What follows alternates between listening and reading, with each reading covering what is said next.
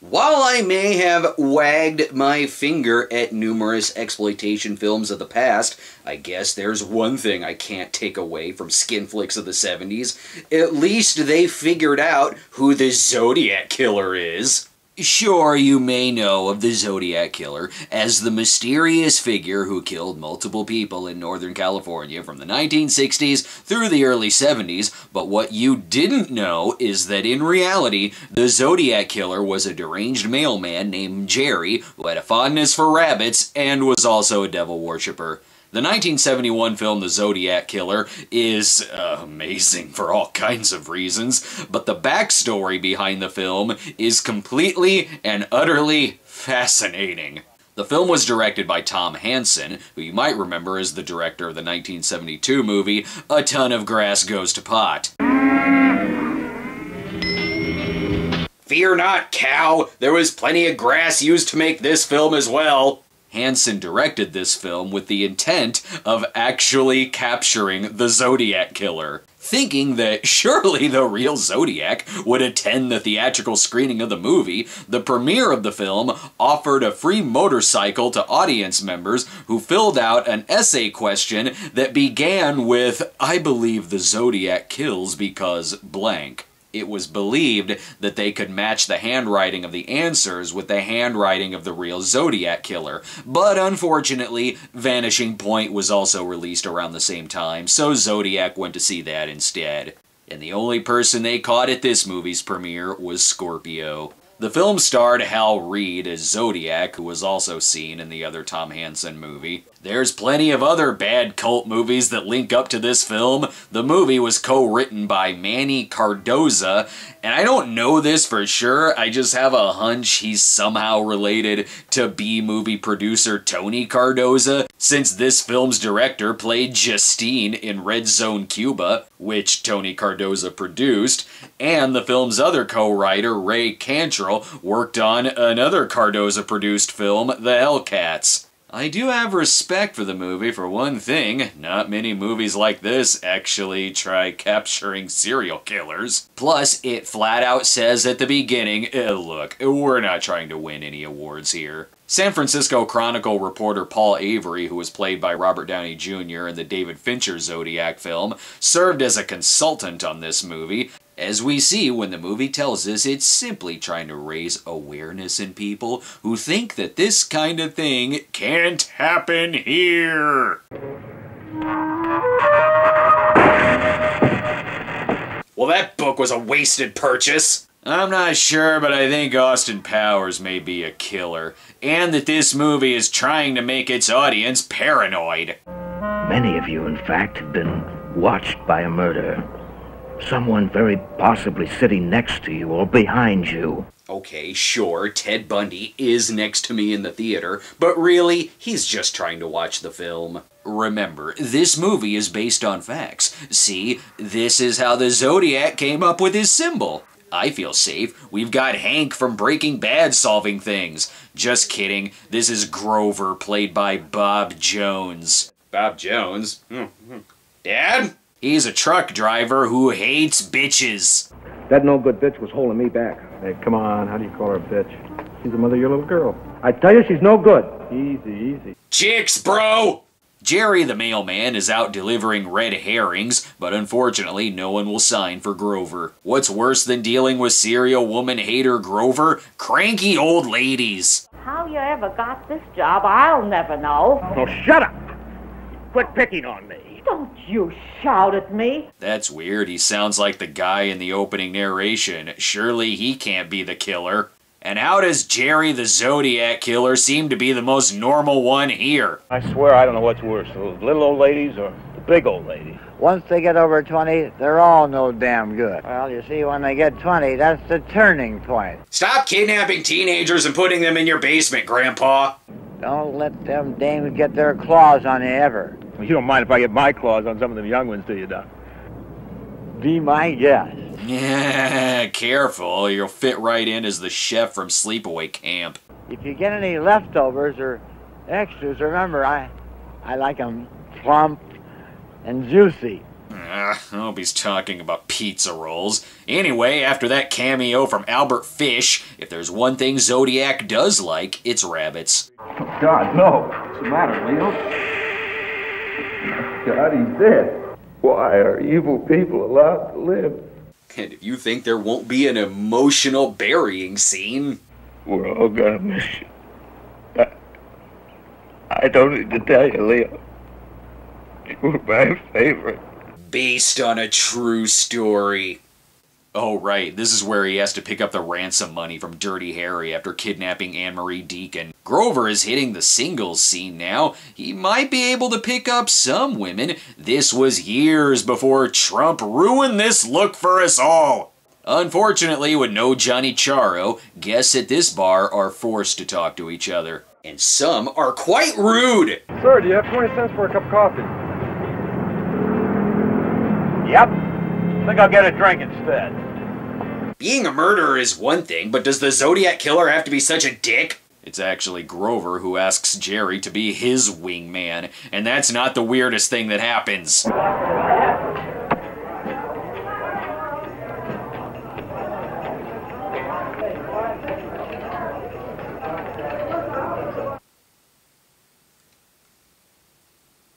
Merry Christmas. Creep. That was weird. Anyway, back to our regularly scheduled program of hitting on bar girls. I want you to meet a very good friend of mine. Jerry, this is Licky. This is Donna. Hi. Grover, your girls are malfunctioning. At this point, it just shows snippets of random conversations going on in the bar, and I swear, I did not edit this sequence. Divorce is the only answer. I do love you. I don't love you. What is the context of any of that? Are they all trying to distract themselves from this ashtray orgy going on in the corner? To think, it gets more awkward. Grover yells at them not to touch his hair, then tries attacking them, and then they laugh at him as if they couldn't already tell that that was a damn wig. So that's why the Zodiac killed this couple, because of an awkward encounter he witnessed involving a bad wig. At least with the toupee, Grover got to sleep with something hairy. Listen, bitch. I'll get the kid a few toys for Christmas. So don't bug me. I'm starting to think Grover was a bad husband. Let's go to Flo's to nurse this hangover. Grover comes in because today is the bitch special. That's where if you call the waitress a bitch, you get a free side of sass. Just don't talk about rabbits. Delicious rabbit stew. Nobody should eat rabbits. Oh, everybody likes rabbit stew. It's delicious. Hey, listen. I really don't give a shit. I don't want any rabbit stew. Does the Zodiac Killer just picture Elmer Fudd whenever he kills someone? Can't imagine why Grover and the waitress's date didn't go over well. You don't remember what you said to me the other night when you were drunk in front of 20 people? Well, you called me an easy piece. Well? Oh, I guess you got me there. Let's go on that second date. This movie's so low budget, she's got to give the director a ride home. Keep him protected, we gotta finish the movie. Great, now the rest of it's gonna have to be directed by the guy who did Another Son of Sam. Get Johnny Charo and hair and makeup stat. Grover is brought in for questioning about being the killer because of, and I'm not kidding, assault, indecent exposure, harassing police, and... proceeded to urinate in customers' drinks, yelling, "The fountain of youth lives?" You should probably arrest this guy, regardless of him being the killer or not. It isn't even all that illegal shit that they're grilling him about. They're mostly concerned with him lying about being a businessman in order to pick up women in bars. Anyway, since you didn't really kill anyone, we'll wipe your slate clean. You can go. You know, Ken, I get bad feelings from that one. Thanks. You're truly the Columbo of this precinct. Back to the Zodiac plot, the newspaper editor receives the letter from the Zodiac Killer, and also a letter from Grover demanding his toupee back. It's madness. It's total madness. Well, no one's ever accused him of being the actor-in-chief. I guess it was okay to let Grover go. Psych! He barges into his ex-wife's house, and when she says half of their child is hers and she has custody, he grabs a saw to cut the child in half. Come here, Old Testament God is trying to teach me a lesson. Yeah, that's too jerky. Here, I'll hold you at gunpoint instead. And for no reason, he does this. The Zodiac, that's me! I'm the Zodiac! No, you're not. This movie's only 38 minutes in. You're a no-good, rotten liar. And despite him not being the Zodiac Killer, it's probably still for the best that Grover is gone. The real killer demands an obituary for Grover's toupee as well. Wait, the Zodiac was Jerry all along? I should be a detective. I am the Supreme Zodiac. I must not let the animal nature of man block the way to my spiritual progress. Oh, and he's also a devil worshipper. Should have seen that coming, since he buys his meat from Fuad Ramses. Damn it, the Hell's Bells documentary warned us that rock and roll would make Zodiac killers. Listen to this backmasking. I have selected each and every one of you. How can you prove that you selected us? How? How? Yes. I bet that really happened. Add hardcore pornography in this and it's a serial killer version of Rites of Uranus. Sometimes I don't even know if I'm watching the same movie. The thing that really impressed me was the way he made me feel. This is the first time I've ever felt that I'm part of the company. Meanwhile, in a male enhancement commercial. That they're counting on me to help make it work. That's great, Dick. And his name is even Dick! Excuse me, are you the Zodiac Killer? No. Okay, well, mind if we join you? And like all low-budget movies like this, there is a moment of singing. As I walked out on the streets of Laredo. She was Johnny Charo's understudy. He's got hot dogs, he seems legit. No. I like the part about the guy that got shot. Oh, that's the end of it. Yes.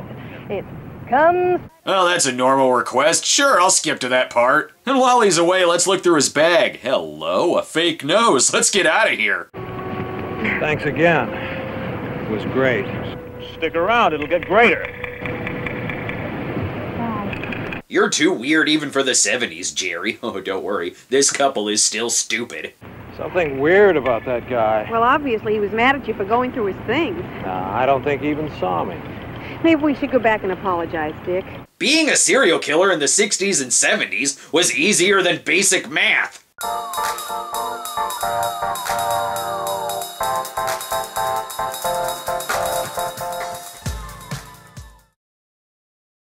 You know what else this is a good advertisement for? 70s parenting.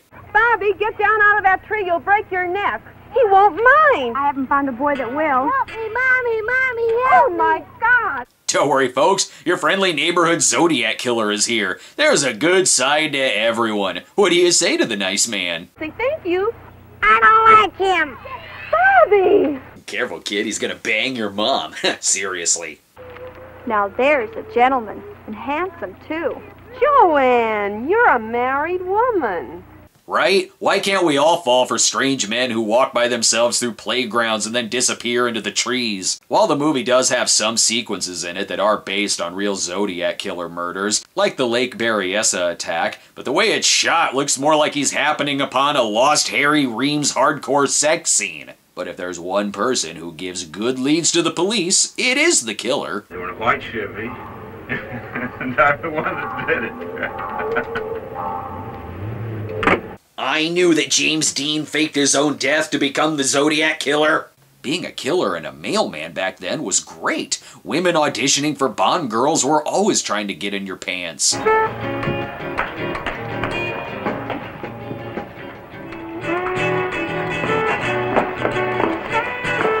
The hell? I think she just raped the Zodiac Killer. Time to get out some frustration. Let's shoot this woman's tire out, and then when she mentions being a psychic, we'll see if she sees this coming.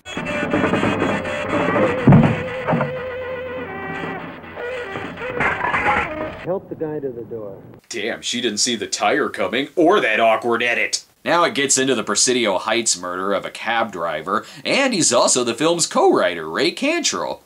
At this point, does he even need a disguise to get away with anything? Did you see anybody go by here? Yes, the guy just went by waving a gun. He headed across there. Okay, I'll check it out. Doop-de-doop-de-doop. And people listening to the radio would like to believe that they'd figure out who the Zodiac Killer is.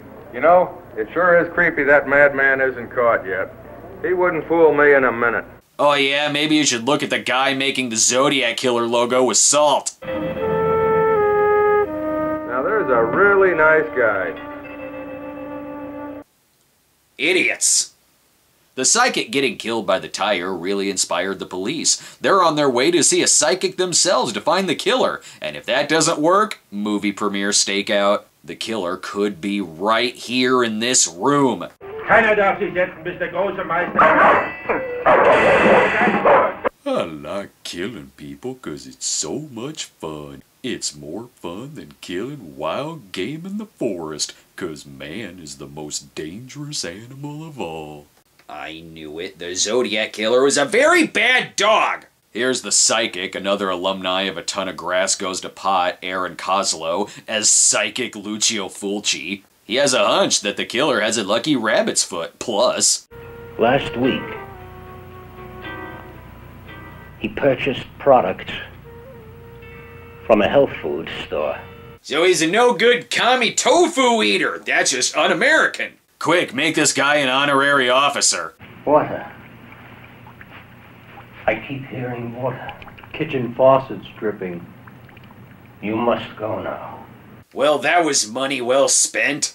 He didn't even tell the police about the random old guy killed in the elevator, or that Jerry is keeping the memory of Grover alive by using Grover's advice on picking up women. Drive them to the desert and chase them with a knife. And if you don't feel like flirting with them, just crush them with a car hood.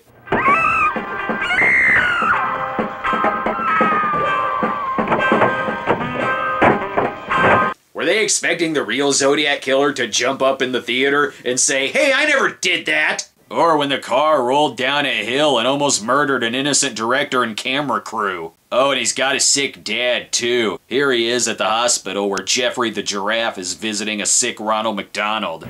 Well, hello, Jerry. How's my favorite visitor? Can I have a dozen red roses, please? Hi, doggy. Jerry's dad is so sick that they keep him behind bars in the hospital. Maybe for being really annoying to other patients. Stop it! Stop that! Why can't you talk with me without pulling that damn stuff? No son of mine is gonna sneak ham into my jail cell / hospital room. So, in case you're keeping track, the Zodiac Killer is a devil-worshipping mailman, and now we find out he's got severe mommy and daddy issues. Mother? Dad? Talk to me! Another way to catch the real Zodiac in the theater, see who laughs the loudest. How is this guy locked up, but all of these people ran free? I guess bars are really their only security here.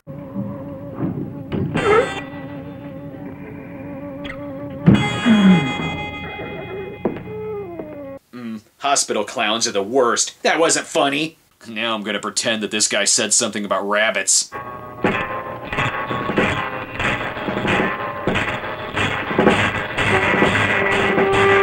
Thanks, Jerry, for giving us the lost pilot to Jackass.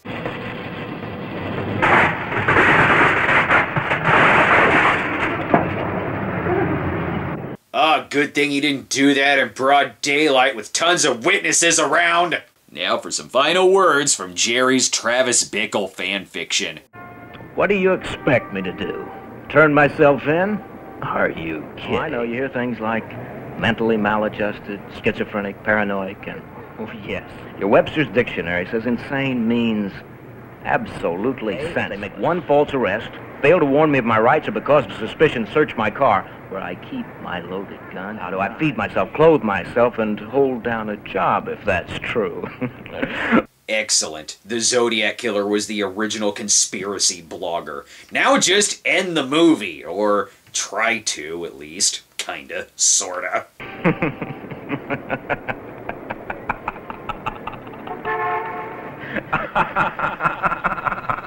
Oh boy, are they right. There's tons more Zodiac Killer movies that came out after this. The most amazing thing about this movie is that it took me so long to get to it since referencing it in my 7th episode, Zero In and Scream. While they may have tried catching the Zodiac Killer, there may have been some other motivations here too. The check or jail? Helen, what's with you? Chinese got it put right. They call it the year of the dog. Or better explained in English, the birth of the bitch.